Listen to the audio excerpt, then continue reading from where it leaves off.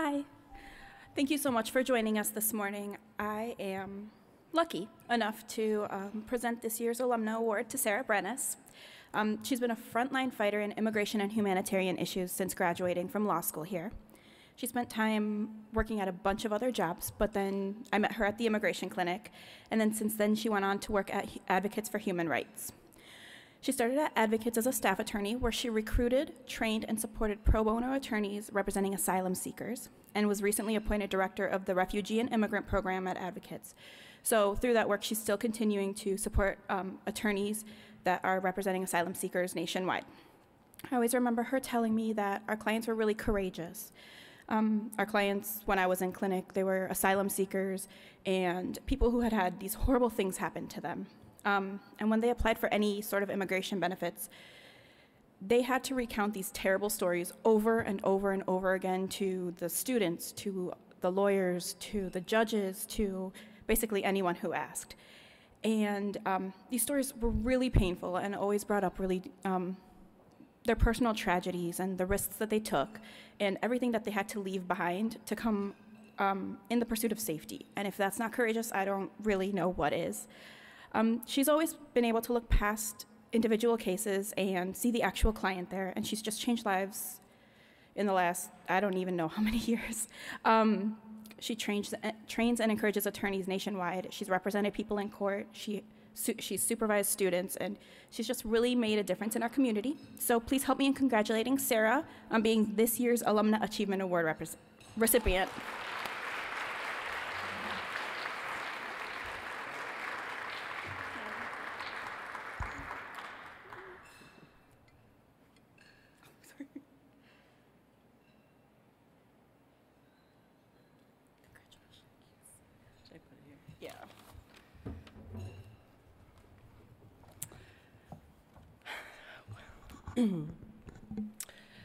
Thank you so much for the kind introduction and recognition today.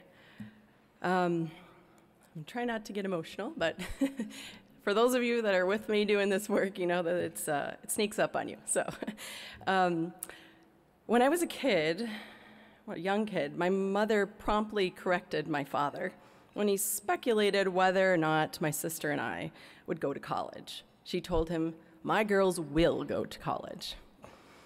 She insisted, and she made it happen. I grew up in an era when Title IX was no longer in its infancy.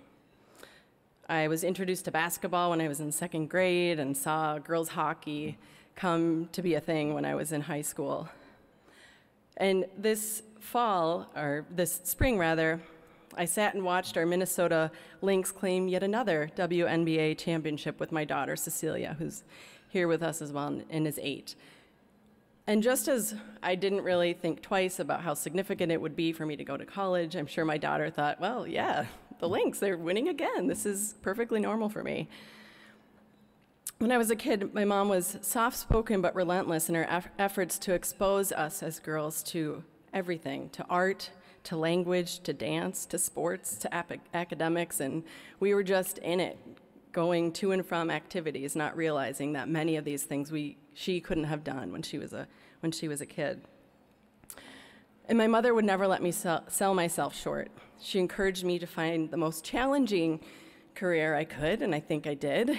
And sometimes I wonder if she was really paying attention when we were kids, because when my sister and I would argue, she would always win and consistently negotiated me out of access to the phone, shotgun in the car, first dibs on the bathroom in the morning.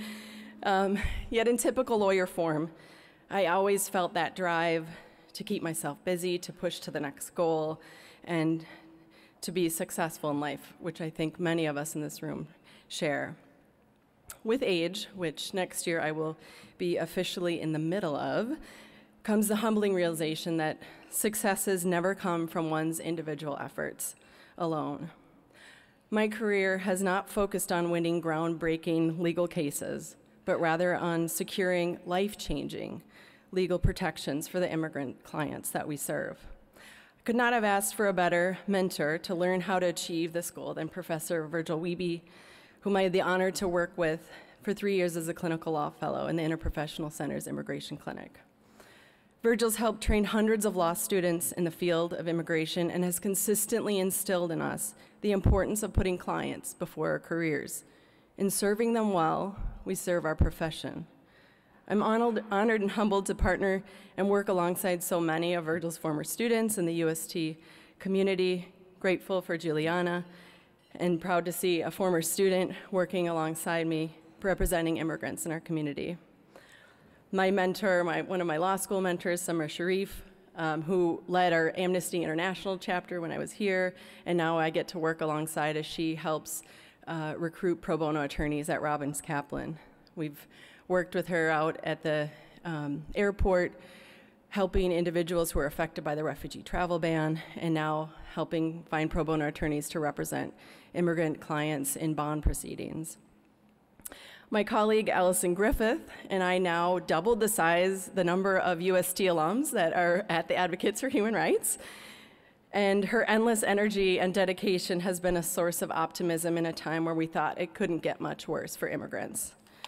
She's helped provide our program with the energy it needs to be determined to do more to help the immigrants and refugees that continue to seek protection in the United States, in spite of the increasing number of detainees being held in our jails and the plummeting number of refugees that our government has committed to receive. With a commitment of receiving 45,000 refugees next year, it will be the lowest in US history, less than 1% of the world's 21.3 million refugees worldwide. There are many other strong and successful alumni colleagues that join me in this work. Graciella's here, and there's a long list of others who have come through the University of St. Thomas and are out there working with immigrants. Yet I believe we'd all agree that the most inspiring women are those who we serve through our legal representation.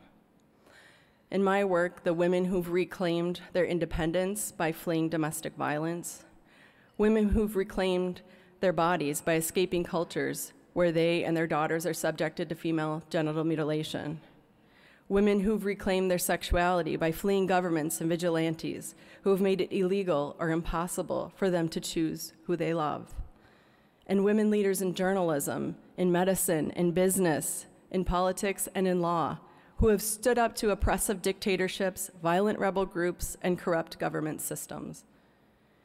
These women courageously faced the reality that it was time for them to flee. It was time for them to reclaim their present day and lay claim to their futures by seeking asylum in the United States. These women, our clients, are an inspiring reminder that it is also our time as women to lay claim to our futures and to that of our legal profession. Of the 900 Nobel Prizes that have been awarded, just 48 have been awarded to women. 30% of those awarded to US recipients are immigrants, I'll also note. 45% of women associates are women, yet only 22% are partners and 18% are equity partners. Minnesota is beating some of the odds. Half of our Minnesota 10 judicial districts are led by women, 43% of the district court judges are women, 53% in the Court of Appeals, and 57% in the Minnesota Supreme Court, facing a national average about 31%. I was born at a time when 20% of the law graduates were women. Now we're over 40% of those graduating law are females. I'm grateful to receive the award today and accept it not as a recognition of what I've accomplished, but a validation of what we all aspire to achieve. And my work means the safety for immigrants and refugees whose futures we strive to protect, and as well the success for ourselves as women lawyers whose time is now, and who, with the support of each other, we can continue to do our work and see that it is not unquestionable that the future is open and the possibilities are endless for our next generation of female professionals. Thank you again for this award. It truly is an honor to be receiving it today and to continue this important work that we're all doing on behalf of our clients and ourselves as women.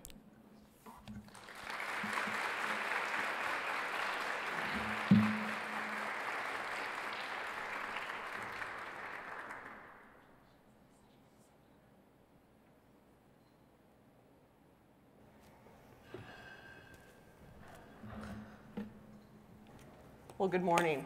I'm Nicole Fredericks-Jackson. I'm the Director of Alumni Relations and also Student Life here at the University of St. Thomas School of Law. At this time, I would love to welcome our panelists to join me on the stage, and I will briefly introduce all of them. And Sarah, congratulations. It's a well-deserved honor, and thank you for all that you do.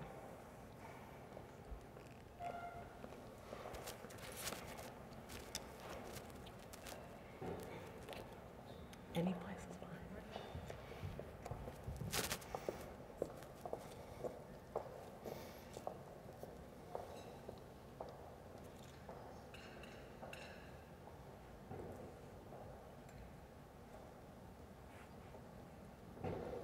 And please feel free to keep eating. That's your side. Well, welcome. At this time, I would like to take a moment to introduce you to all of our panelists, all of whom have graduated from the University of St. Thomas School of Law, and we're very thrilled to have each and every one of them. Directly to my right is Elizabeth Grand, who's a graduate of the class of 2004. Elizabeth supports the Risk Market Specialist team at Thomson Reuters. In this capacity, she leads 3 specialist teams focusing on regulatory screening and enhanced due diligence, compliance training, and regulatory intelligence. Prior to Thomson Reuters, Elizabeth worked for the Garrettson Resolution Group and Analytics, working with class action and mass tort litigations. Elizabeth started her legal career as a judicial law clerk for the Honorable David Duffy in Hennepin County, and later as an associate for Ford & Harrison, focusing on labor and employment litigation. In 2015, the Women in Sales organization named Elizabeth the best woman in financial sales for North America. Elizabeth is a CEO, Circle Award winner, team MVP, and consistent top individual contributor. Law and Politics recognized Elizabeth as a rising star in 2007. Elizabeth is passionate about increasing diversity in the workforce, in sales, and in sales leadership. And she is also a Bikram yoga instructor. Next to Elizabeth is Erin Bryan, class of 2008. She is a senior corporate counsel in the law division of US Bank, where she provides legal support, to US Bank's mortgage and consumer lines of business. Prior to joining US Bank in 2014, Erin was an associate in the finance and restructuring group at Dorsey & Whitney, where her practice included a wide variety of transactional matters and bankruptcy litigation for clients in the financial services, healthcare, technology, and energy industries. She began her legal career as a judicial law clerk for the Honorable Robert J. Kressel, United States bankruptcy judge. Erin was recognized in 2014 as an up-and-coming attorney by the Minnesota Lawyer, and this year she was recognized as one of the National LGBT Bar Association's 40 Best LGBT Lawyers Under 40. Next to Erin is Amanda Bloomgren, class of 2006. Amanda is an attorney and founding partner at Bloomgren Hansen Legal, which she started with fellow St. Thomas Law alumna Katie Hansen. They opened the firm in 2011 with the goal of providing client-focused legal services. Amanda's practice areas include family law, real estate, small business issues, and general civil litigation. Amanda is also an active member of the Chaska Rotary, where she chairs the Chaska Rotary Annual Gala and is past president. She recently joined the Minnesota Medal of Honor Memorial Board. She remains very active in the St. Thomas Law community, serving as a mentor, a J.D. Compass career strategist, and a director on our Alumni Advisory Board. And in her free time, she enjoys laughing at the antics of her toddler, Eli, and her chihuahua, Biggie Smalls, my favorite name ever, and helping her husband, Tomas, grow his custom shoe business. And if you've not seen these shoes, they're fabulous. Next to Amanda is Tasidra Jones, class of 2012. Tasidra is passionate about pursuing social justice from the intersection of creativity, both art and entrepreneurship, law and education. As an entrepreneur, lawyer, and former performing arts educator, these sectors are important to her and help her better relate to the communities that she serves.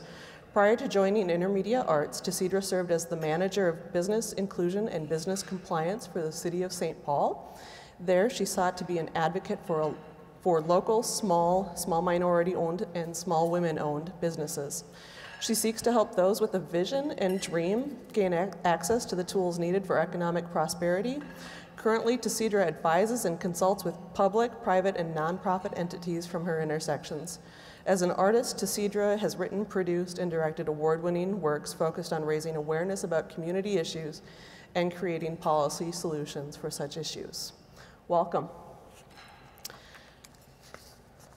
I am thrilled to have all of you here today, and I look forward to our discussion. When you think about leadership, where did leadership kind of grow out of and begin for each of you? Why don't we start with Elizabeth? Sure. I have one question first. Actually, Absolutely. Yep. Okay, for the people in the audience, I'm curious to know how many are students, how many are alumni? So students, raise your hand. Alumni, raise your hands. Wow. Okay, it's about 50-50. Of those who are alumni, how many of you are in traditional legal careers? Okay, non-traditional legal careers. Okay. So I fall in the non-traditional legal career. I think I've probably taken the most non-direct of most people in our class. So for me, I'll kind of tailor my remarks to more of the non-traditional world. So I'll start with Thomson Reuters. I'm at Thomson Reuters today. I've been there for about 5 years. When I started at Thomson Reuters, one of the first things that I observed was that there was not a single woman between me and the CEO. In my direct line of chain of command and direct reporting, there's not a single woman. I was new to Thomson Reuters. I was looking for someone to emulate, someone to look up to, and I had a strong line of white men. So at that point, for me, it really came down to, okay, I can't find someone here. Can I find people externally? And then also, what are the traits that I would like to see in someone I would like to look up to? And how can I develop those in myself? So that's kind of the context, which for me was the awakening of finding a leader. The second point in that, and the real point for me, which is why I'm here today in the role I'm in, comes down to a very specific moment this spring when we had a bunch of our senior leaders at Thomson Reuters on a panel in New York City talking about how to hire and promote diversity within the financial world. My manager's manager at the time was really big on WhatsApp. So we would have kind of team chats. And the team chat for that day was, how can we as leaders hire and promote for diversity? And to my great embarrassment, again, the mainly white male leaders on the team, their main comments were, my favorite, hire from the military, because that's where you'll find strong women, female leaders. Start a group. Go with millennials. Go to colleges. Find and start groups. And really all the comments tended to focus around other people's actions, other people's groups. Well, what can other people do? And not a single person said, what can I do? So I added some comments on, do a gap analysis of your team. Who's on your team today? Where do you want it to be? What can you do to set yourself up to hire for success? I then reached out to other women on my team to say, will you please chime in? One person didn't. The second woman responded the next day. I reached out to my manager at the time to say, could you just support me? Say, I agree. Nice work.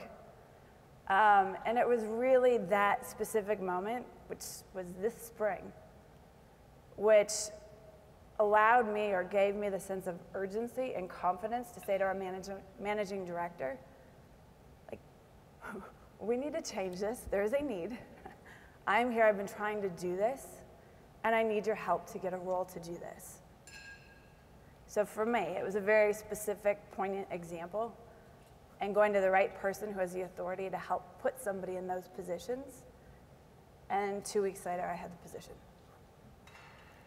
Thank you, Elizabeth. Erin, can you share with us a little bit about your awakening?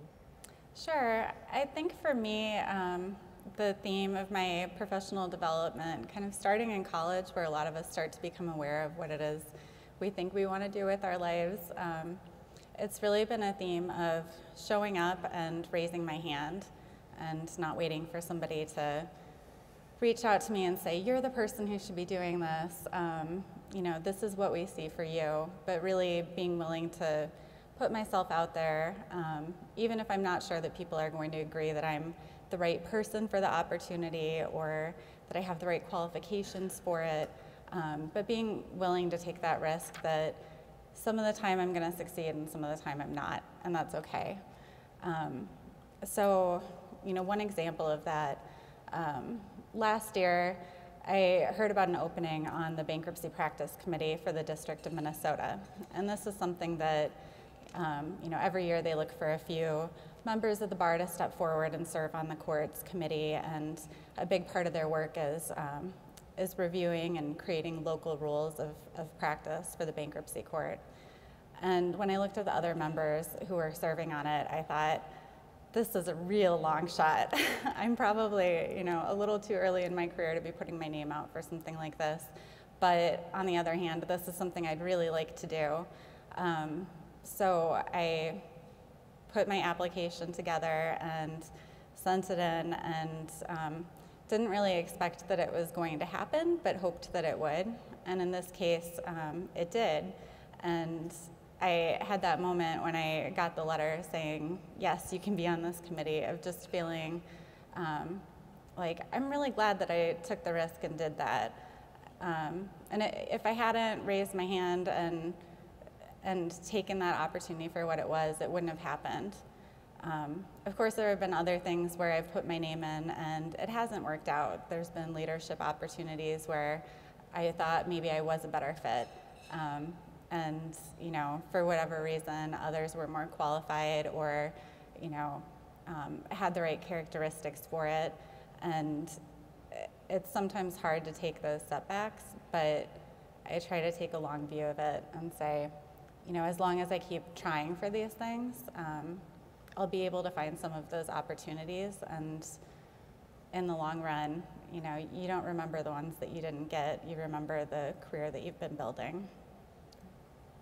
Amanda, moving to you. Well, I think that definitely my awakening came with the decision to move forward and go out on my own with my own practice along with Katie. And Katie's here, and she thinks I'm going to tell the story about how we traveled to DC and her baby had a blowout on the way through the security, because that was our awakening that we could do this together and have a practice together. But I think one of the real moments was actually something my mom shared with me that my dad had said when I had made the commitment to open my own practice. He said something, and I'm emotional about it a little bit, but he said he didn't think I was going to be able to do it. And he thought it was dumb. I was leaving a job that I was on a partnership track. I could have stayed there. I could probably be there today still. And he thought it was a crazy move. And he's a loving dad, and he's a champion for women. But I think some of it came from his kind of generation and the generation of staying in the same job and career forever. But what I thought about and reflected on with that is, what is it going to take me to be able to do this? And I had to go research this and figure out how to formulate and say this to you all, but in looking up the concept of self-leadership, I think that's really what was the awakening that I had. And in researching self-leadership, the three things that I found as defining were the idea of self-awareness, which is more of the kind of internal awareness of what drives you and kind of your passion. And so that's one of my focuses, is trying to kind of work on my self-awareness and how I move forward in my career with that. Second is self-confidence, the ability to know your strengths, understand your weaknesses. And the last one, which I think is really the most poignant, is self-efficacy. And that's the willingness to know that if you go ahead and do something and make the commitment based on those first 2 points, that you're going to be successful, that you can do it. It's the drive that gets you through the really scary court hearing, gets you through the difficult conversation with the client, gets you through not knowing whether or not this big leap that you're taking to do something with your life is going to be successful, but having the confidence that at the end of the day it will be. And it's been the best decision that I've ever made. I like to tell people that I don't think there's a job somebody could offer me that I would take, because I am so happy in the decision and the drive and the ability to do the practice that I have. So I'm glad I took the leap, and I'm glad I didn't listen to my dad. And my dad was at least smart enough not to tell me directly. It was so. To Cedra. Well, good morning, everybody. It's like quiet in here. Good morning. Yay, thank you. It's great to be on this panel and just hear everybody else's stories and reflect on my life. Honestly, for me, I grew up in a house, and I was blessed and fortunate to have wonderful elders in my community and my family that really planted a lot of seeds of wisdom growing up. And one thing as a kid, there are a lot of things they said that at the time I did not value or appreciate or would argue about, but as an adult really appreciate now. For instance, my dad, when I was very young, he would always say to us, you need to learn how to take the initiative. If he came home and we left like a bag of chips or something on the counter, he would just see it and say, like, take the initiative. You need to learn to put it back. And he would just tell us a lot. You need to know how to see something to do and do it. And I also grew up with elders in our community who talked about the value of helping out your neighbor, helping out those who you see who are going through difficult times, and how that's important. Regardless of what you're going through, if you have the ability, the gifts, and the talents to make a difference, you do what you can. And so that's the foundation for how I've really lived my life. And so I provide that first to say that in many of the situations that I've been in, I've never necessarily thought about myself in that sense of being a leader. I just saw something to do and I did it. And so from that perspective, an example I can give would be when I was working with this city, many times I was in these situations that I never would have thought myself to be in rooms with governors and mayors and sitting around the table and looking and seeing that I'm the only person of color and the only woman in the room and the youngest person in the room. And to be able to be in that position and ask questions about what certain communities needed, that was a moment where it's, as much as I may be afraid or terrified or not really know if I'm saying the right thing, what I do know is that the prior week I talked to this community of small minority women businesses, and they were saying that they can't get economic opportunities. They've tried these processes, these laws and policies are conflicting with their ability to navigate complex government systems. It needs to change. And to be in that position and know that that's what I needed to do in that arena. And it honestly wasn't until I was leaving this city that a few people, once I had let folks know, I started getting emails and texts from folks just saying, you know, we're going to miss your leadership. And it was in that moment like, oh, well, I was just doing what my dad told me to do when I was 6. You know, seeing something to do and doing it. And that, for me, I'm constantly growing and learning from the wonderful mentors and colleagues and friends I have around me, and stepping into more and more this role and what leader means in this chapter of my life. Mm-hmm. Thank you. So one of the things that I've heard a little bit throughout just your awakenings is a little bit of that concept of not knowing, right? And I think that's one of the things. I know I'm challenged by it. I suspect there are some women out here that are challenged by it also. It's the concept of feeling like you need to know everything before you jump in, right? And so how have all of you kind of taken that and not needed to know everything and gone ahead and ventured into the risk and kind of into that unknown and had the confidence and the courage to go forward? I can start. Go ahead, Amanda. Well, I actually think that one of the things that law school teaches you is, in part, the skill and the ability to do that. I think that concept behind the Socratic method and all the stuff that was so uncomfortable in law school, the reason for that, in part, was to give us the ability to navigate situations where we don't necessarily have a answer to the problem when we walk into the situation, but we have the confidence and ability to figure out the situation. I rarely walk into the courtroom and know what's going to happen, but I have a concept and ability to understand the 52 things that might happen and know that I'm going to be able to assess the 6 options in front of me and make the best choice for my client. So I think I think law school has provided all of us that skill, or that's the intention of what law school is attempting to teach us, and it's just the ability to have the confidence to go out there and do that. The other thing I think is having a trusted group of people around you that you can ask questions of, that you can kind of do it in a no judgment way. I've got friends, some of them in this room, that when I don't have any idea what's going to happen in a situation or how to navigate it, I call them up and say, how do you think I should argue this? What do you think I should do? And frankly, the best answer is that they don't know either, because at least that gives me some confidence that I haven't missed the answer, that it isn't a black or a white and I've missed it, but it is a gray. And so finding those people that you can rely on and have those conversations with, I also think is really important. I really agree with that. My group of friends from law school has been incredibly important to me every time I've had a new decision to make about steps to take in my career. And it's been really great also to be on the other side of it and be able to be someone who's providing support to my friends as they're navigating really difficult decisions about, whether to take a job, whether to leave a job, whether to, step back for a while to focus on something more personal, or, set some of the personal things aside to really focus on advancing in their career. And I get so much meaning out of those conversations and so much energy. One of the women who I went to school with was recently considering making a major career change and going from not being in private practice to considering being a partner in a law firm. And this was a huge change for her and something that she'd never really considered, but the opportunity came up.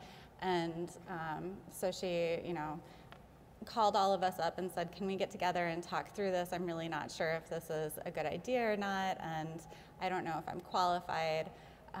So we got together, and I think everyone had been kind of independently pumping her up and saying, you can do this, you're exactly what they should be looking for. And not any kind of false optimism, but because we really believed in her and had seen what she'd done so far in her career and thought, this makes a lot of sense, you should be open to the opportunity, and you can decide later whether it's the opportunity you want. So from that initial stages, then we gave her feedback on her resume. We got together and did a mock interview with her, kind of regrouped after the first round of informal interviews and kept talking about it. And, all of the different considerations that go with that. Is this what you really want to be doing? Is it going to be better than where you are right now? Are they valuing you the way that you should be valued? Is the compensation that they're offering you, is that appropriate for what you're going to be bringing to the table? And I think if you have those people around you that you trust and you can give each other feedback and support each other and really champion each other's careers, it not only gives you a sense of security that when things aren't going well, you're going to have people there for you, but it just gives so much more meaning to the work that you're doing to be able to see people around you succeeding. Let's talk a little bit about that support piece. So I've had the pleasure of hearing you speak before, Desidra, so you've come to a few things here at the law school. And one of the things you've talked about is having your own personal board of directors, which I think kind of goes to this concept of having support, having people in your corner. Can you kind of talk about your definition of the board of directors and really kind of, share with us a little bit about that? Absolutely. So I don't know, I can't remember exactly when it all began, but in every major chapter of my life, I've had the privilege and honor to meet just phenomenal people who have been exceptional mentors and become great friends.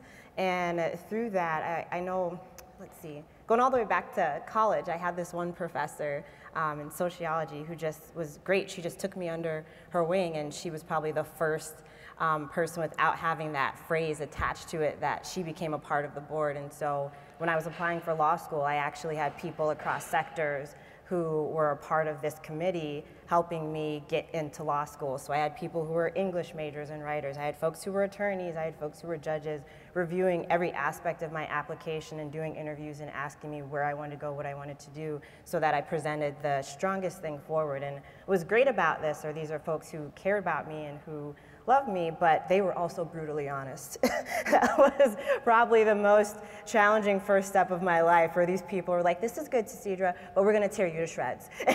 And they really did. They tore every aspect of everything I wrote. Like the first thing that came back from like all of them, which just read everywhere. And I was like, okay, so I know you guys love me.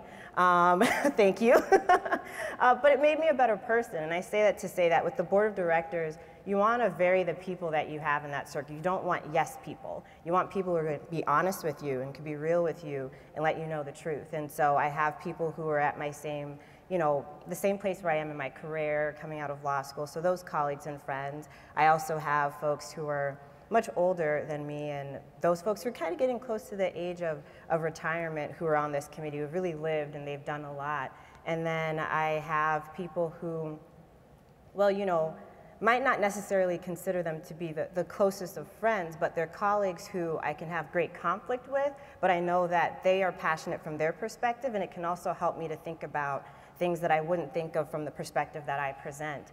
And depending on what scenario I'm going through in my life, I will go to this board, this group of people, and I'll divide it out, whether it's one-on-one, and I'll ask them questions. So when I was looking to change jobs, I talked to my friends who were and colleagues and mentors who were lawyers and asked for their perspective. I talked to those who worked in government to get their perspective. And then I talked to people who were in, oddly enough, I don't know how I started meeting a bunch of people in finance, but there's that group, and it was a blind spot for me in terms of understanding certain aspects of finance and figuring out where I wanted to go, if I was going to run a business, if I was going to do this, that, or the other. And it's just great to have those different perspectives of people who will tell you exactly, they'll tell you how they see it. And the thing I appreciate is that often it's really your decision in the end, but these are the things that we're seeing are your blind spots, these are the things we're seeing are your strengths, and these are things that you might want to, consider. And so that's been really helpful throughout my career, not to mention the elders that I have. I spend a lot of time with like 70-year-old women. I might be a 30-something, but I truly am an 86-year-old woman on the inside. And so I really have a great time with my 80-something-year-old friends, and they have a lot of wisdom to impart as well. I always find that those that have the wisdom have also always been willing to be very honest with me, which is nice. One thing Oh, absolutely, please do. I'll just add one thing to that. The board of directors is a fantastic concept, and to do that and use it. Another thing just to be really aware of is the difference between mentors and sponsors. Are you familiar with the difference between a sponsor and a mentor? So I would say mentors are fantastic. Include mentors on your board of directors. But as far as advancement and achievement and different roles, the importance of sponsors is invaluable. And as far as, and really what a sponsor is somebody who is in your corner that is helping to drive different roles, positions, and advancement. So it's very specific. It's very intentional as far as how they will help you move your career along. An example of that for me, the whole reason I really wanted to win the Women in Financial Sales Award was because what it came with was the ability to have a mentor / sponsor with the senior most woman at Thomson Reuters at the time. So I met with her once a month for a year, but having someone in your corner that is speaking to senior leaders, kind of greasing the path for you to take those next roles, those next positions, is instrumental in moving up or around in organizations. Have others of you had those sponsorship opportunities, and can you share with us an example of it? Sure, yeah, absolutely. So I would say that Let's see. Actually, I've been really blessed. You know, it's moments like this, you're sitting up here thinking about your life and you meet a lot of wonderful people. Yes, I would say when I was coming out of law school, I had an opportunity just after law school to work with the International Leadership Institute, and at that time with retired Judge Lejeune Lang, and through that work, who I met through Dr. Artika Tyner. And so having that opportunity at that time, I was able to work with them, and it provided opportunities for me to go to Kenya and work with the government there, merging my passions. And she was the one who created those avenues to say, hey, I'm advocating for Decidre to go from here to here.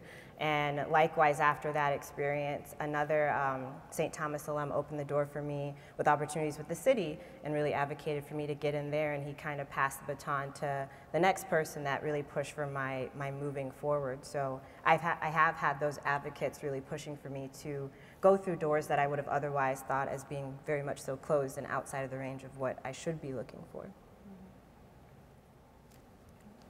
Erin? Yeah, the most influential sponsor that I've had so far, as my clerkship was wrapping up, there was a partner at Dorsey and Whitney who had just lost a mid-level associate, and she was looking really hard to find somebody who had any amount of bankruptcy experience to come in. And she knew that I was approaching the end of the clerkship and called the judge that I was clerking for and said, is it okay if I approach her about a job? And at the time, I had not really considered going to a big law firm. That was not something that had ever been on my wish list. I went to law school thinking that I wanted to work at legal aid, and you know, somehow I've ended up at a bank instead. But so she approached me, and I was really nervous about it for a lot of reasons. I was nervous about going to a law firm and what that would mean for my life. I had a 2-year-old and a new baby. So, you know, everything that I'd heard about big firm practice made me think this is probably a terrible idea.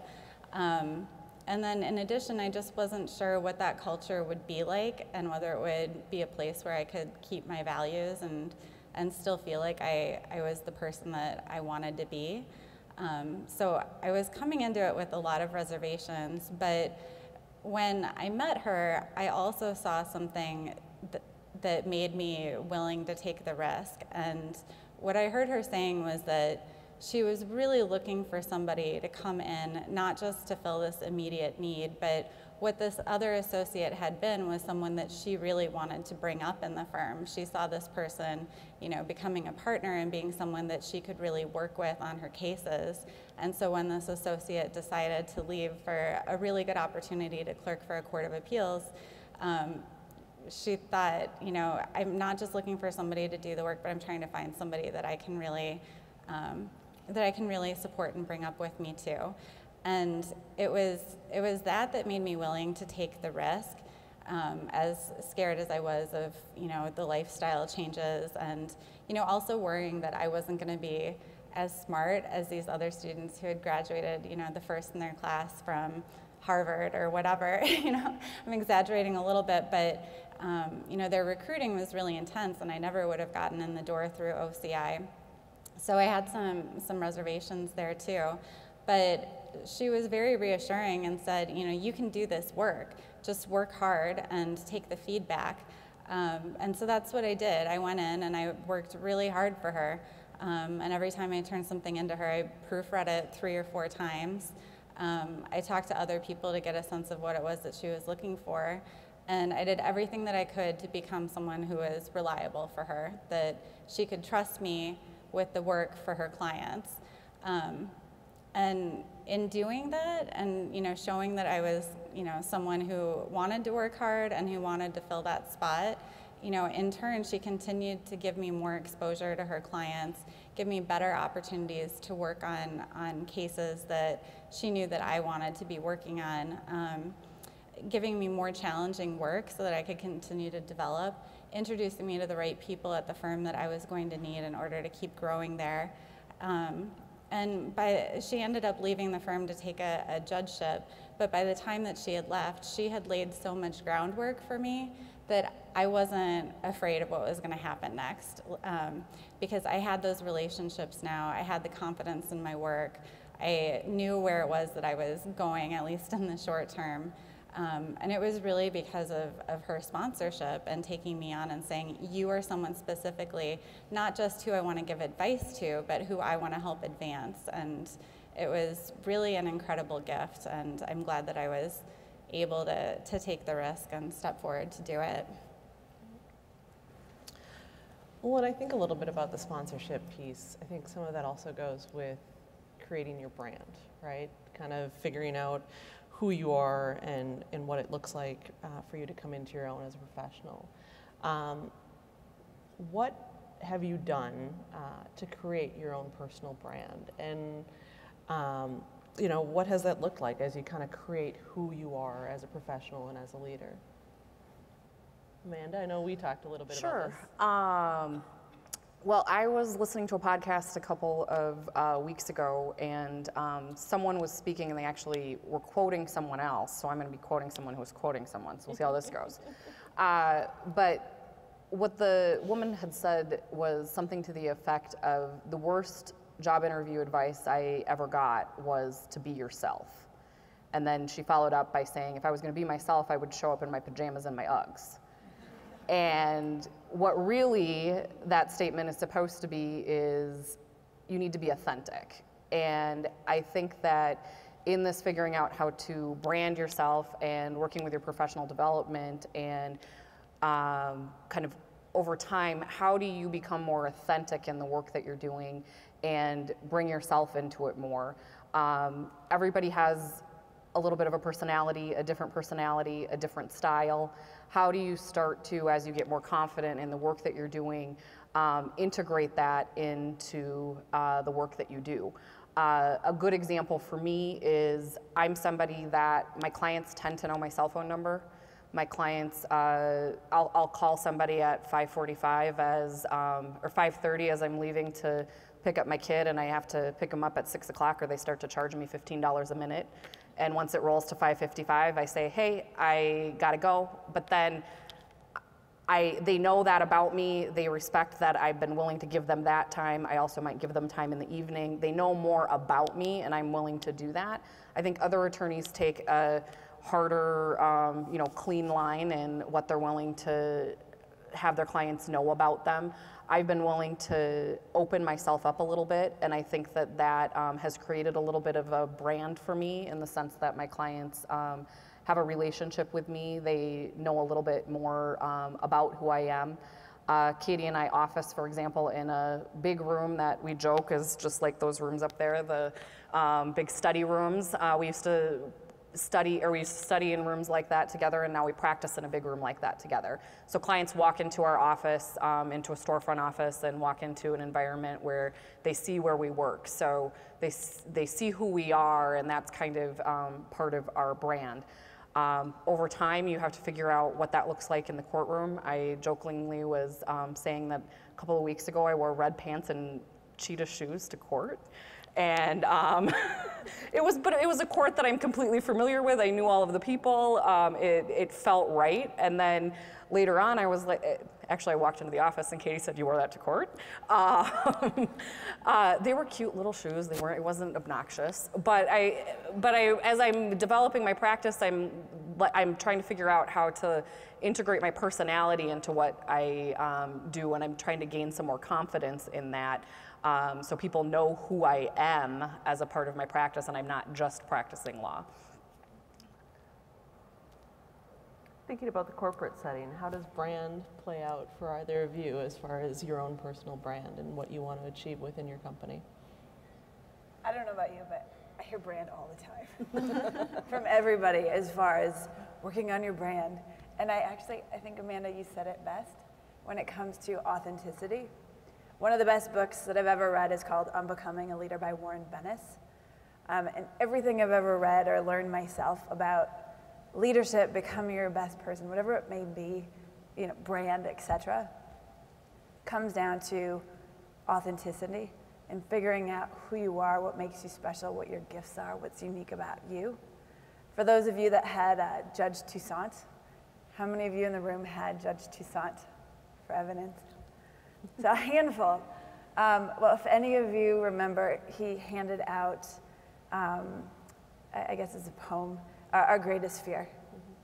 And I think in creating your own brand and creating authenticity and creating who you are and what you want to be known for, it starts with uncovering and embracing your own unique gifts and who you are and what makes you unique and special, because you can't make it up.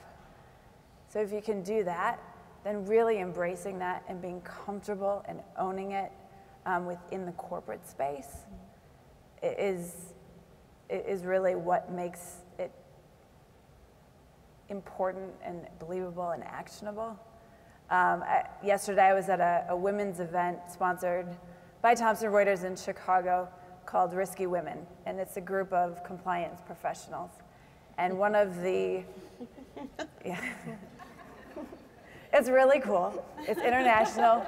It started in Asia and Hong Kong. We now have chapters from San Francisco to Boston to Toronto to Europe. But one of the women on my team, I think was probably one of the first African-American female leaders at Thomson Reuters. Believe it or not, I think she was one of them. And she said the best thing I have ever heard. She just made up her mind that she belonged. And going back to brand, whatever your brand is, she just made up her mind. And she said, you know what? I just decided I belong. And if other people don't get that, I'll give them the space. They can figure that out, but that's them. That's their issue. So a little bit of a roundabout way, but brand is really important. But I think it comes down to figuring out and embracing who you are and going with that. For me, since being in-house, there have been two kind of defining aspects of trying to figure out what is my brand as an in-house attorney. One of the first things that I wrestled with and that I keep wrestling with every day, and I will as long as I'm in-house because this is central to the work that you do, but trying to figure out, where is the line between me saying, I am here just to provide legal advice and that's it, versus I'm here to provide the legal background and also help my clients think through what the legal risks mean for them and how that's going to inform the business decisions that they make. And I noticed right away that there was a wide variety of philosophies on how far you should go in this. There were some attorneys who said, I am a business partner as much as anything, and yes, I'm aware of, the privilege issues, but I'm not providing value to my clients if I'm not also giving them business recommendations. So that's on one extreme. And then the other extreme is, I am only here to advise on what the law is. I don't want to cross the line into providing any kind of business advice because that is not my role. So, in terms of how my internal clients see me, that's probably been the most fundamental concept that I've had to struggle with, is to figure out how far do I want to go in being part of those discussions versus just saying, well, this is what the law says, go figure out what that means. And for me, I think I'm somewhere in the middle where I do want to be part of those discussions. I don't want to drive the outcome. So, I don't want to go into a discussion thinking this is what the business has to do and my job is to convince them of what that is. I try to really step back and be impartial about it, but I do think that there's a lot of value in being part of those difficult conversations. And that's something that I become more comfortable with and is something that I do want my clients to seek out from me. The second thing was really just a moment that happened when I'd been at the bank for about a year, and I'd been working on a project that was really sensitive, where it felt like there was really no outcome we could choose that was going to be unequivocally best for all of our customers. And so that was a really difficult thing, because you'd like to think, well, in any difficult decision, there's going to be a right answer, and we're going to be able to figure out what that is, and then we're going to do it. But that's not always the case. There's so many different considerations. And so I'd been working on a project with a senior business leader for a while, and we'd been having a lot of these tough conversations. And we were on the phone, and he said, I just want you to know I really appreciate your integrity and your perspective. And it was a moment where I realized that is what I want to be known for. So I actually wrote it down, and I have it, written up in my cubicle as something to look at when I am having those tough conversations and wondering, do I want to step back or step into this more? And I think as long as I feel like I'm still in touch with that I'm offering a useful perspective, but I'm also maintaining my own personal integrity, that's where I want to be, and that's the brand that I'm trying to cultivate. That brings me a little bit to how you see success as a leader, right? I mean, so it sounds like hearing integrity and perspective. I mean, it kind of defined a little bit of what it felt to be successful in your leadership style. So how would others, including you, Erin, describe what it takes to be a successful leader, and how would you describe yourself as being a successful leader? What does success look like? Well, I suppose I can go. It's kind of like there's this pause and everybody looks this way. All right, I can do this. We haven't heard from you in a while. Well, success, here's what I'll say. When I was younger, coming out of college, I had this idea and this concept of what it means to get there. And as an artist and a writer, playwright, and I wanted to write something about what it means to get there. Like at some point in your life, you have to get there, whatever that there is. And the more that I work, the more that I grow and learn, and I'm on this planet, that there just keeps moving. It keeps evolving and it keeps changing as you keep growing and evolving and changing. And so I say that today to say that success for me 3 years ago is different than success for me is today as a leader. So 3-4 years ago, or when I came out of law school, success for me would have been to find a job where I was able to be a whole person in one space. I got to be a lawyer, an artist, an educator, and change the world. And it happened. I was able to do that. I got that job, and that was great.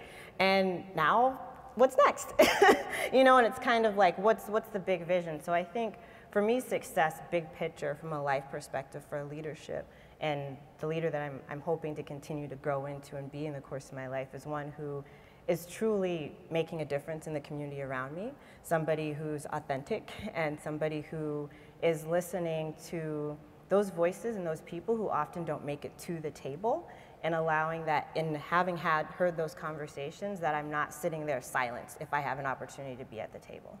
And so that for me, if I'm able to continue to do that throughout my career, that for me would mean success. So I'll speak to just the work part of success. It assumes that my life, et cetera, is in order.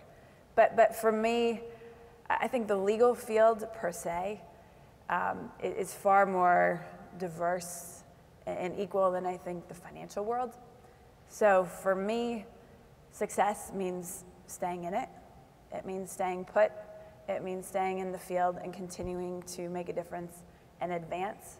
There are a lot of women, and there's no right or wrong reason or answer, but there's just a lot of women that leave at some point for various reasons. And I think success is staying in it until you really have the ability to make a difference. Second part is to really do that, to make a difference, to work with, to collaborate, to support, to inspire younger women and people in general within the workforce. There's a huge opportunity. I've seen this year more change, more momentum. It just feels like there's a new tide within the financial world. But it requires people to stay in it. And so for me, personally within the workforce, that's what success looks like, and that's what my commitment to myself and to those around me is, to stay put. I agree with everything that both of you said. I think that's all part of it, and those are feelings that I share as well. In addition, I've noticed over the last 2 years in particular that I'm starting to get a lot more satisfaction out of trying to bring other people up. And so you know, I am sure, you know, as Tesidra was saying, you know, the goalposts keep moving, right?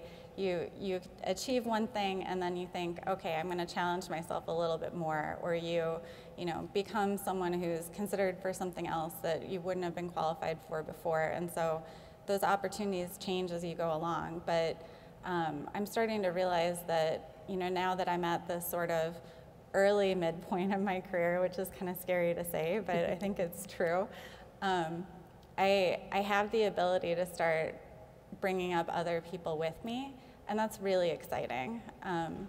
So, you know, as I think about the next 10 years, I want to keep working on my own professional development. I'm definitely not ready to step back, and I have a lot of energy, but I'm also getting energized by seeing newer attorneys who have really big goals and want to get out there and try things. And so when I have the opportunity to feel like I have something that I can offer to someone, it's incredibly satisfying. And I feel like you have the potential then to not just have your own immediate contributions, but to feel like, you know, I helped this person get to where they are, and now they're doing all of these great things. So one example, there was a junior associate at Dorsey when I was there who didn't enjoy litigation at all and was in the finance and restructuring group with me, but really stayed away from the bankruptcy litigation stuff. He just wanted to work on deals. And I was telling him how much I loved volunteering at housing court. And he ended up volunteering to start there too. And he's now at the bank with me. He came over a little bit after I did. But I see him at housing court all the time now, and, you know, not just going for the clinic shifts, which, you know, is kind of the easiest thing to do when you're in-house because it's really difficult to take full representation cases without the support of a law firm behind you. But he takes full representation cases, and he goes into court and he advocates for his clients. And it was such a huge feeling of having been impactful that I was able to inspire him to at least get in there and give it a try. And so, you know, clearly his accomplishments are his own accomplishments, but there is that feeling that you're kind of planting seeds in different places. And now that I'm in a position to be able to do a little bit more of that, I think that's been a new focus for me and something that I'm probably going to be continued to focus on at least for the next 10 years, and then we'll see what comes next. I heard the word satisfaction, and that's the thing that I think of when I think of success. And I think for different people, success is going to mean different things. And I would truly speak to the half of the room that are the students with respect to this, because I'm sure many of you have already changed your intentions and paths from the first day that you walked into law school. I remember everyone on the first day of law school wanted to be an environmental lawyer. And on the last day of law school, they all wanted to be estate planning attorneys, and most of them are neither of those things. But the point being, I think the question that you need to ask yourself is, in my today, what do I want in the next 5 years? And finding some satisfaction in where you're at and staying in it and being on the journey and know that it's continually moving. And when I look at my friends around me and where they would have been at the time of graduation of law school and what they were thinking their 5-year plan was, most of us are not doing that, but we're doing incredibly successful things, and we each measure our success very differently depending on the trajectory of our careers. And so I think it's finding your own satisfaction, and that's where you find your success, because it's going to measure differently for different people, and you certainly shouldn't measure yourself against the person next to you, especially as you start to take on family responsibilities and things that go on outside of your career. I think we measure success differently, and just because you're not what you thought you were going to be, getting that big law firm job, and then you change your mind and you're going down a different trajectory, that's okay. You thought you were going to be in legal aid and you're at a bank, you know? So everybody's path is different, and it's finding satisfaction where you're at and being ready to move down the path to the next thing. I'll make one point on that comment though. One thing that was really helpful, because I practice law, I'm not practicing law now, is identifying where your interests, your skills, and your passions converge. So I think we've heard passions, interests, skills a lot on the panel. And as you really, really think about how you want to spend your day, what do you want to do? What are you just naturally good at? Are you a really good writer? Do you like to be in court? Do you like people? Do you like to be a little bit more reserved? Whatever it may be, it's worth some time thinking about where those come together. Ultimately, kind of when you're defining success and what makes you happy. Yes, Decidra. May I add to that, just build on that too?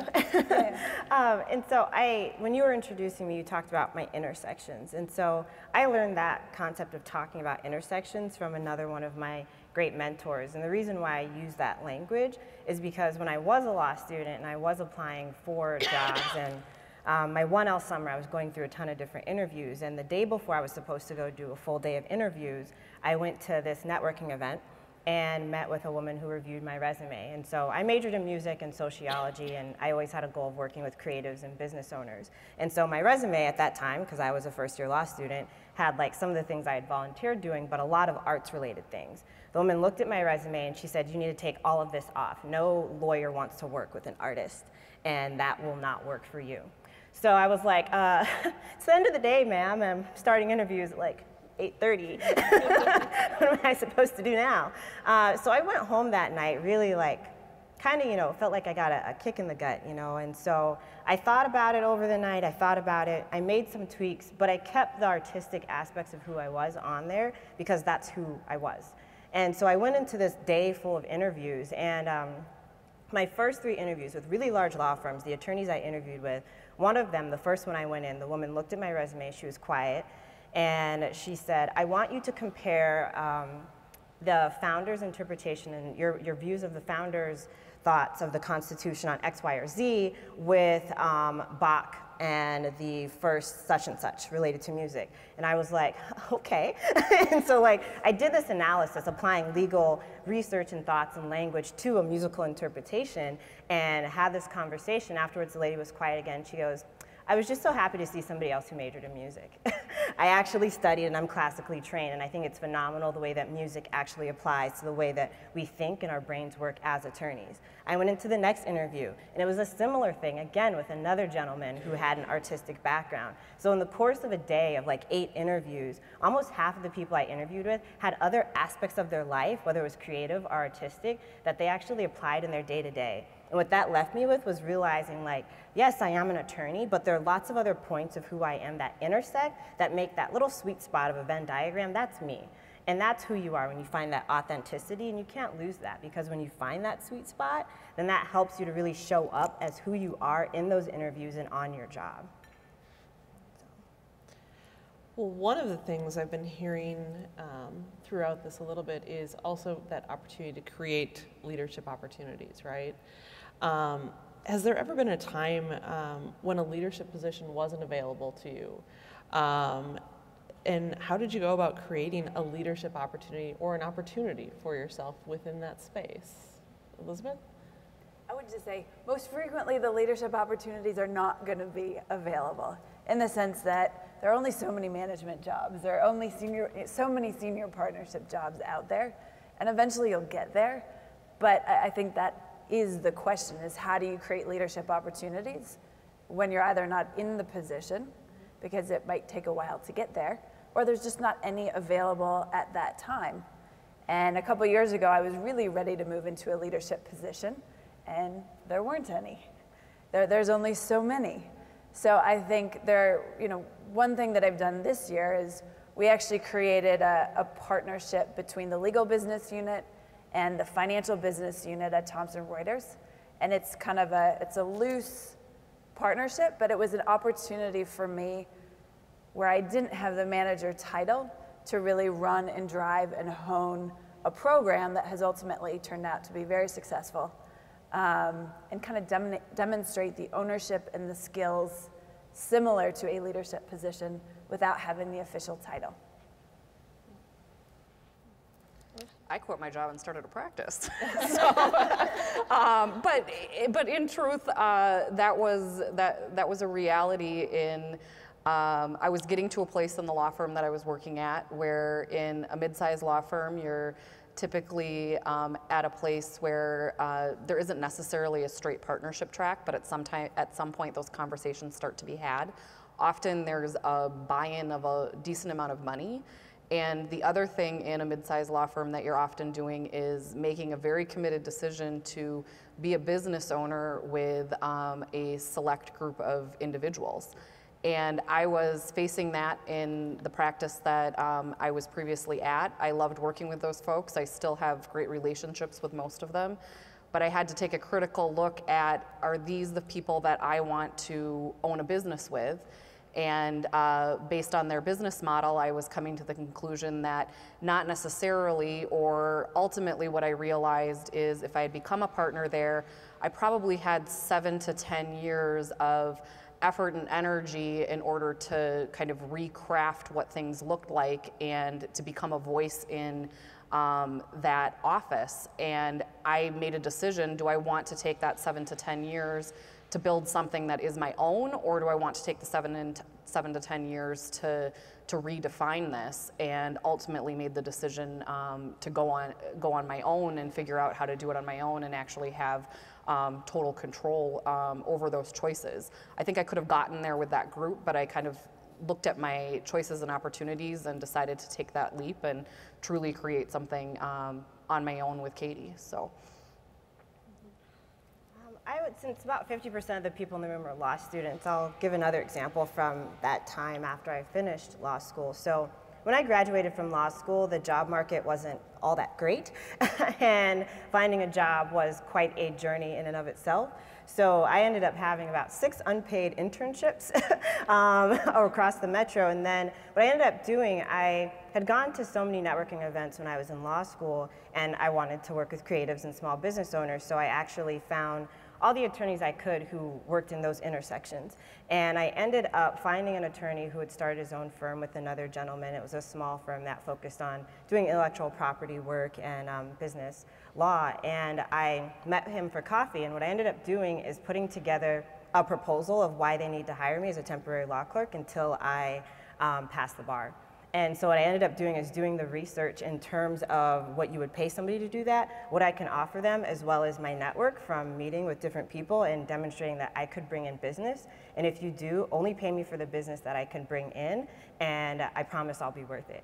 And so I actually did that, and they brought me on. I didn't have a job, but I ended up getting something to float me and get paid a little bit. It was quite a thing to try and generate business at that time and get them clients, but I was able to do that from the network of great colleagues and friends that I met in law school, but also some of the great professors who were like, hey, we have these people we can't help. It's like, great, let's try and funnel them in. And it ended up working out where sometimes if it doesn't look like there are opportunities, like you said, you really create your opportunity. You create where you're trying to go.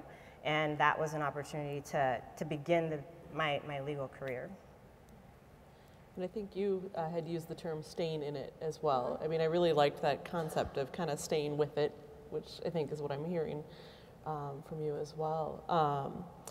Speaking of the challenges and obstacles of just, being an attorney, being in the law field generally, but also being a woman, women face many professional obstacles to leadership. And in your experience, what obstacles have you faced?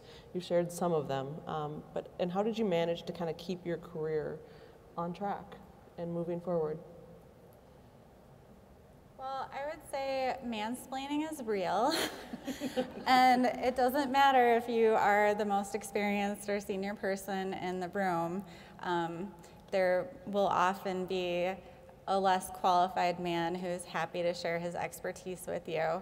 And it can be really difficult to maintain confidence in the face of that over and over again. But I think having those female friendships, whether they're in your workplace or outside, to validate that, yeah, that really happened. Isn't that remarkable that somebody, who hasn't gone to law school would educate me on what the bankruptcy code says about something, even though I've been doing this for 10 years. So, I think you have to have a sense of humor about it, because it does still happen. And even well-intentioned people, we all have our blind spots. But I think, you know, there is something to be said for trying to find environments where you feel like you can handle those challenges. I mean, it is important to know your limits, and there are workplaces out there that, you know, are not safe workplaces to be in, and it's okay to acknowledge that, and if you can change it, you change it, and if you can't, you have to take care of yourself and put that first. But, you know, having a network of people, whether it's, you know, men who are championing your work or other women who are also supporting you, is really important for that. One of the things that really frustrated me in private practice was it seemed like no matter how hard I worked, a large percentage of people still thought that I was part-time. And it made me crazy because I was thinking, you know, objectively, like I'm looking at the hours report for the associates in our group. I'm at the top of the pack. I know I'm putting the time in. I'm here all the time.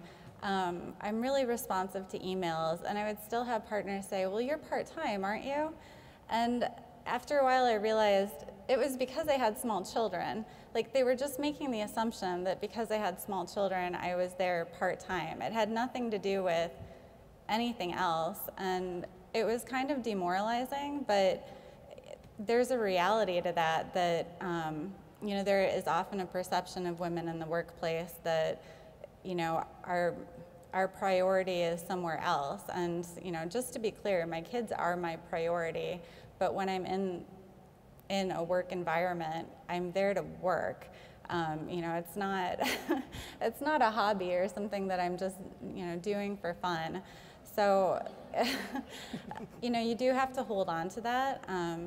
And, you know, like I said, I think a lot of people are well-intentioned and are not aware of the biases that they're bringing into it. And so it can be helpful to try to continue to assume other people's good intentions, even though it can be really, you know, it can be tempting to just go into like, you know, they're just trying to, you know, break me down or something. And I really don't think that that's usually what's going on. It's just kind of this unusual perspective of what it means to be a woman and working. And so for me, I've just had to hold on to, you know, I can be a good parent and also be a good employee. I can be advancing in the workplace and also be, you know, a caring parent. But there are definitely times that those have been challenged in a way that has really made me have to, you know, step back and find my core again in order to have the confidence to come back. And how do you kind of, within the, you know, business and large firm environment, how do you professionally handle those remarks? I mean, other than knowing yourself and knowing what you are and what you want, how do you kind of help educate others, or how do you help, you know, change that landscape so they understand that you're there not as a hobby? Well, at US Bank, and Katie Rialt is on my team, so hi Katie. So I'm sure you can appreciate this, but you know, we have an internal messaging system, and something that's been really helpful to me when I'm anticipating one of these difficult calls is to ask one of my colleagues who I trust to be on the call with me, and we can same time to reinforce each other on the call and amplify each other's voices.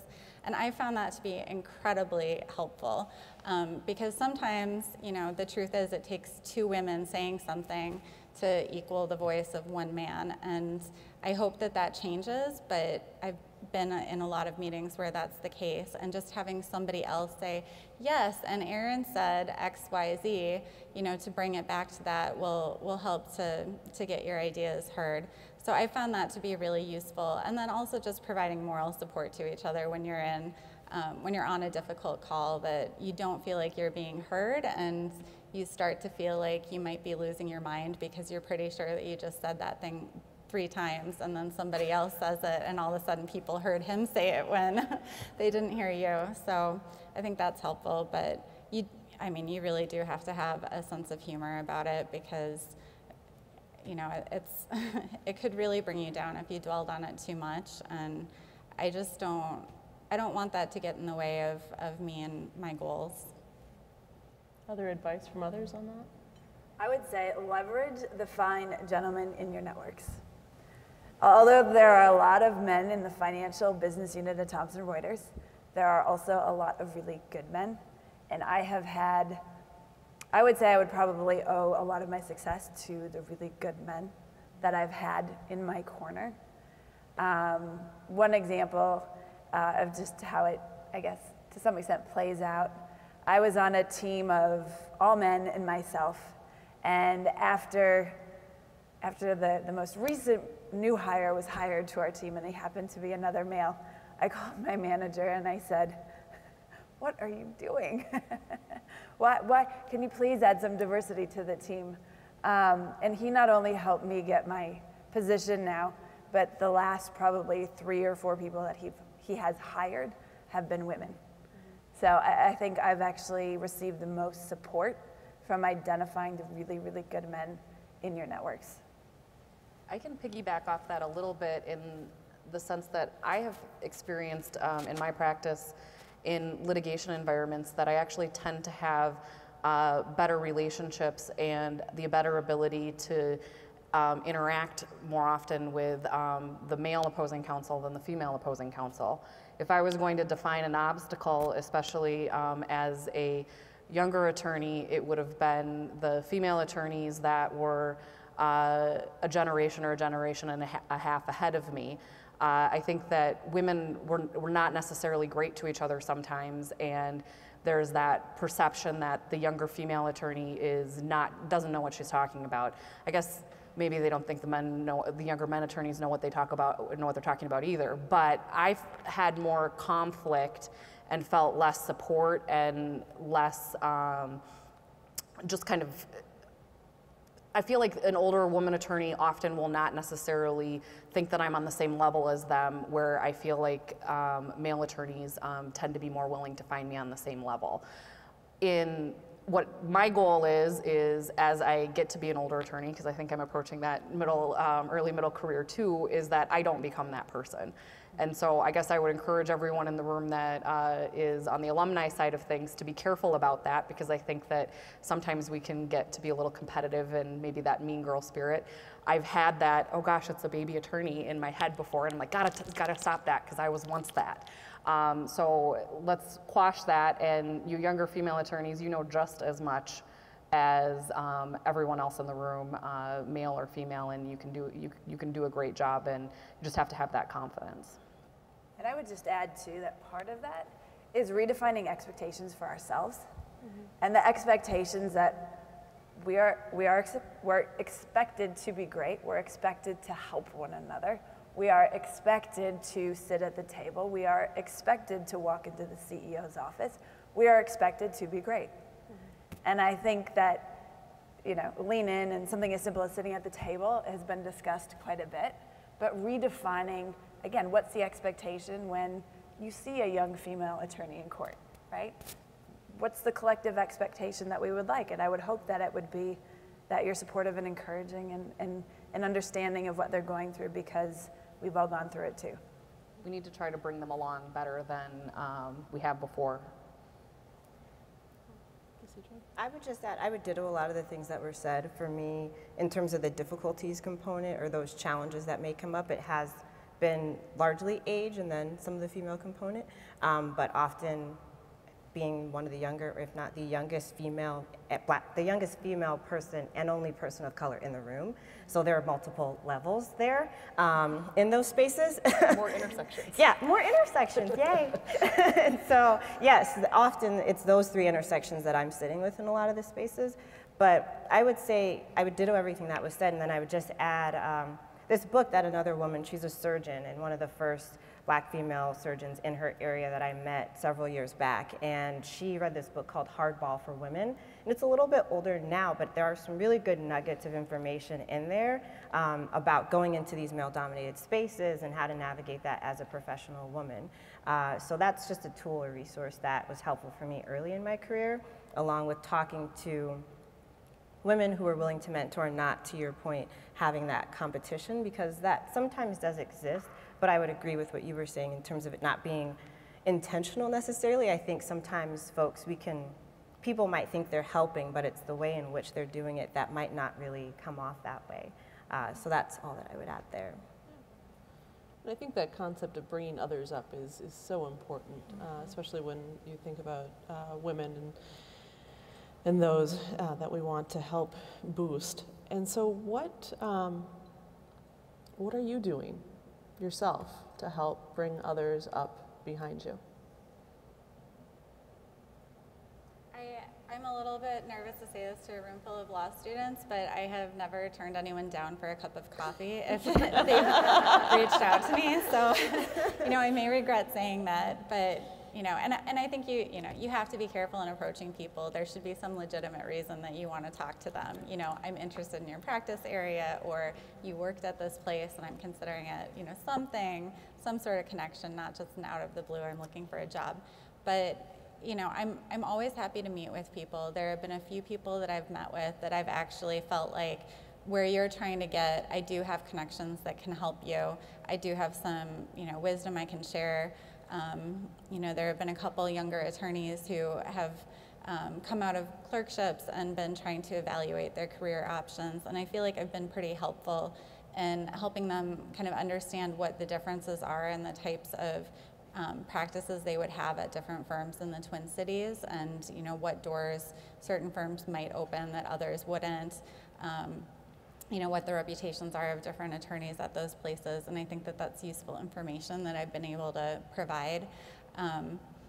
So that's probably the biggest direct way that I've been trying to give back, is just through those, being willing to meet with people, trying to find areas where I might be able to provide some sort of support to them and trying to get where they're going, and then following up when I'm able to and providing some ongoing moral support and an insight to help them evaluate some of the options that they have. And then I would say I'm doing 3 things. So one, I'm now in a position where I'm able to hire people.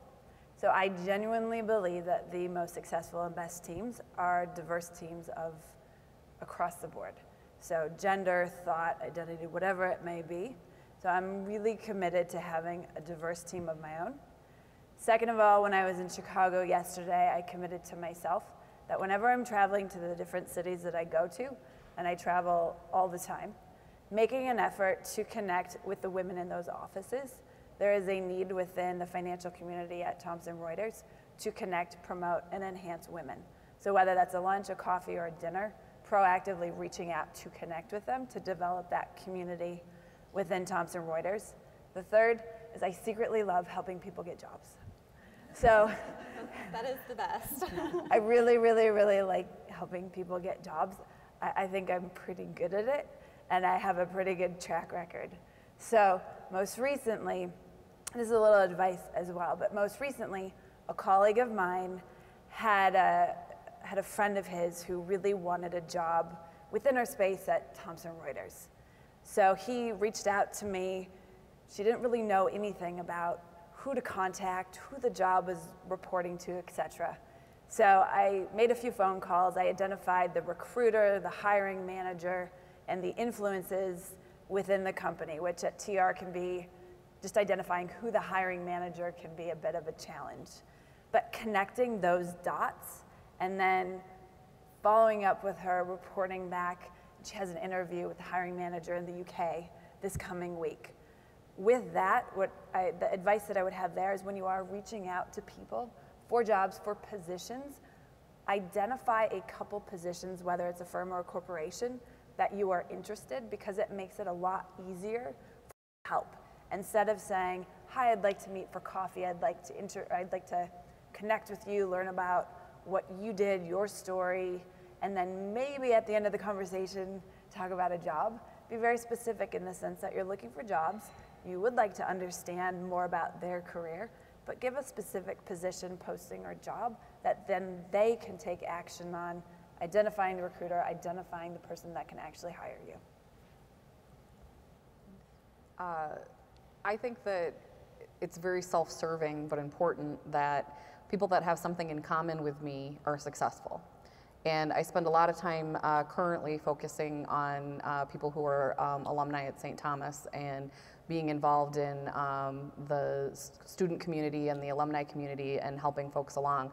I think that, and this again, was borrowed from somebody. I think Chris Wheaton said something to the effect of the more successful group of graduates we have that are out in the community being good attorneys, that raises the value of your law degree, and that raises the value of the diploma on your wall. It's like a stock certificate. So the greater value that we can have in the community, the better. So I really enjoy not necessarily directly helping people get jobs, but helping people navigate and work through these choices and getting launched in their career. And I've really enjoyed the opportunities at St. Thomas to do that. So for you alumni in the room that aren't involved, I'm sure Monica would be happy to talk to you about getting more involved, as would Nicole. So, but it's been really a really great experience, and also awesome because as I see the folks launching into their careers and getting great jobs and moving on, I'm able to take a little bit from that too, and have created relationships where people are able to give back to me. And to that point, and to the students in the room, the one thing I would say to you, sometimes you're walking into a coffee or something along those lines and you're like, what can I give back to that person? This feels like I'm going in for an ask, or I'm taking advantage of the little time that this busy person happens to have in the day. I truly would say that the most valuable thing that you can do is give a thank you.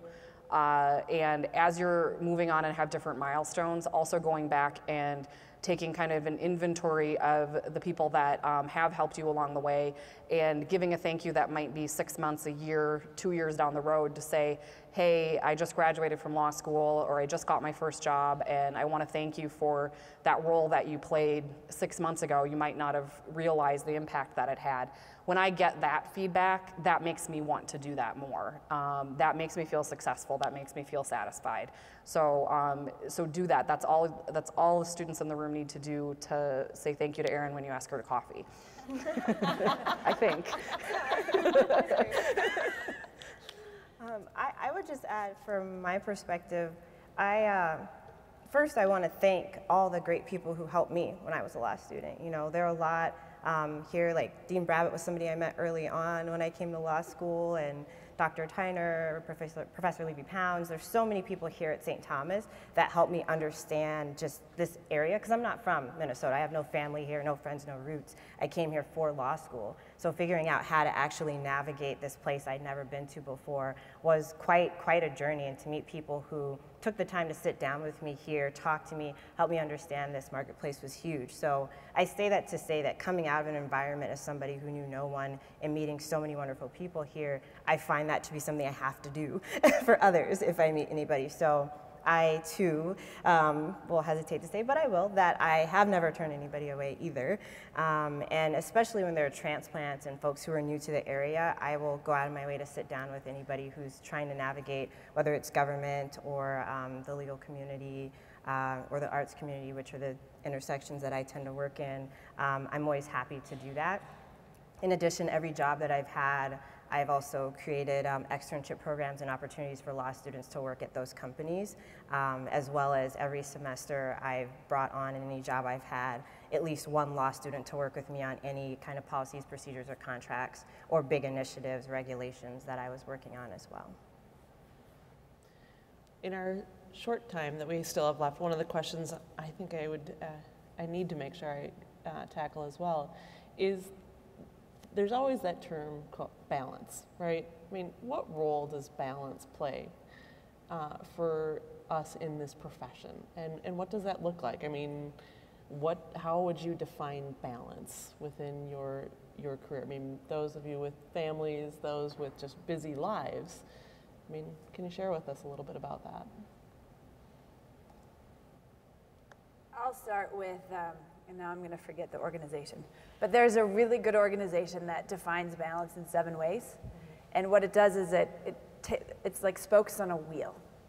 And it starts with faith, family, friends, finances, future, fun, and fitness. And so there's 7 F's. And really what it does is it kind of has you gauge how you're doing in all of those areas. And if you're balanced, you have a wheel and the wheel rolls around, right?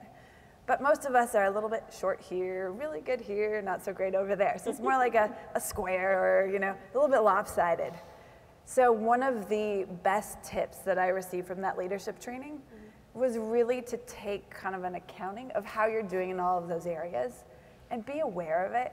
I mean, I started tracking it on a weekly basis, and then it's kind of great because what you can do is you can kind of go, and you're never going to be a perfect wheel every week, every month, but it can identify trends, and it keeps you aware of, you know, are you fit? Are you making that a priority? How are you doing with faith? How are you doing with finances? But it's a really good kind of checklist of keeping yourself in the long term in balance. I think for me, one of the things is to identify whether or not I need to compartmentalize those various parts of balance, or whether or not they can kind of have an interplay. And I've realized for me to be satisfied, I need to have things be a little bit more mixed up. I kind of mentioned that I'll have a phone call on the way home, that my clients know about my kids, that I don't keep those bright lines. And I realized that that works for me. I don't think that that works for everybody, but part of the thing that I desired when I looked at going out on my own was having the concept of kind of a seamless life, where the various different elements of my practice and what I really truly believe is my vocation kind of interplay with one another. So I don't necessarily have a firm set of boundaries with respect to the balance of my professional and personal life, but I realize that works for me. And I do know that I have some internal boundaries. For example, I'm willing to say to my client, hey, I'm done, I'm hanging up the phone with you because my kid's crying. I'm willing there's boundaries within that seamlessness that I've created for myself, but I don't necessarily compartmentalize like that. I certainly see other people, and I think it's probably more typical to have things a little bit more compartmentalized, where you say, I don't answer the phone at after 5 p.m. I was just on the phone with an attorney who, he doesn't have voicemail and he uses a flip phone, and he's never sent a text message in his entire life, and I think he's like 35. And it's just a boundary that he set for himself in order to create that balance. So I think one of the most important things is just being cognizant of what works for you, and making sure that you're authentic in it, and that it works for you, so you don't get a completely bumpy wheel. I would say that work life, when I was in law school and I would meet with attorneys and in class, we talked about work-life balance. And I'm a visual, like in my mind, I create pictures when I hear people talking. And so I envision somebody with the scales, and this is, you're trying to balance work and life. And the more that I'm out in this world and working and growing, it reminds me more, the visual I see now, you ever see those folks who are like spinning plates? And it's like, this is like work and this is life. And then we often forget about this plate down here, which is like self-care and like you as an individual and your health. And sometimes, you know, you're getting both of these to work and then this one's dropping. And that's kind of what it seems like at times. And so for me, I'm coming out of a phase where I'm thinking more about these things will do what they need to, but how am I creating those pieces, that infrastructure for that self-care component? How am I ensuring that my cup is full so that I can provide to others from the overflow in a healthy way? So I think that's kind of where I am, figuring out how to keep these plates going but not dropping this one as many times as we tend to, because when you have kids and a family and you have work, you're often focusing a lot on these, and your own self can tend to suffer a little bit. I love that example of the spinning plates, and I think sometimes we get a little bit too worried about avoiding imbalance at all costs, and especially for newer attorneys, there are probably going to be times that your life does not feel like it's in balance, and for short periods of time I think that can be okay, because sometimes those are periods where you're growing a lot, either personally or professionally, but I don't think any of us can maintain that, you know, for the marathon. You can do it for a short while, but you do have to be careful that it's not becoming just the way that your life is. And something that I've had to get better at over the years is if something comes up and I want to do something new that's going to add to my time commitments or add to my stress level, I have to identify something else that I'm going to let go. Because if I don't do that, I'm not going to be able to fully commit to either one of those things. So I try to be really careful when I'm examining new opportunities that might come up to say, okay, if I do this, this means I'm not going to have enough time to do that other thing. Am I okay with that? And sometimes it's, yes, I'm okay with that for 6 months. I'm not going to be okay with that for 3 years.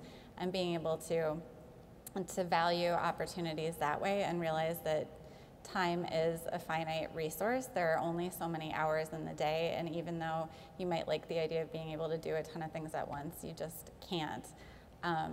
And one point for me where that became really clear, toward the end of my time that I was working at Dorsey, my ex-husband and I went through a divorce, and it became very clear to me that when I was dealing with trying to figure out what this post-divorce life was going to be like and how we were going to make sure that the kids were taken care of and that everything else was falling into place, I could not have the same level of commitments to things outside of work. It had to be work and home and nothing else. And so it was really difficult, but for a period of time I had to resign from all of the organizations that I was active in and hand over things to other people, because I knew for that short period of time I had to just be laser focused on those two things, because it was going to take so much energy that it didn't make sense to be adding other things on top of it. And as things got back to normal and we all got back on our feet and settled into new routines, I was able to gradually add those things. And so now I think I'm back at that point where I have a lot of commitments outside of work, but I'm careful about trying to select the things that are going to bring me meaning and are going to give me more energy and make me feel good about being a lawyer and how I'm spending my time, and be cautious about agreeing to things that feel like they're going to weigh me down or take time away from other areas that I want to be able to put my energy. Well, Cedra, Amanda, Erin, and Elizabeth, thank you so much for sharing your stories here today, and thank you for being with all of us. At this time, I would love to invite Sarah Demers up to the podium.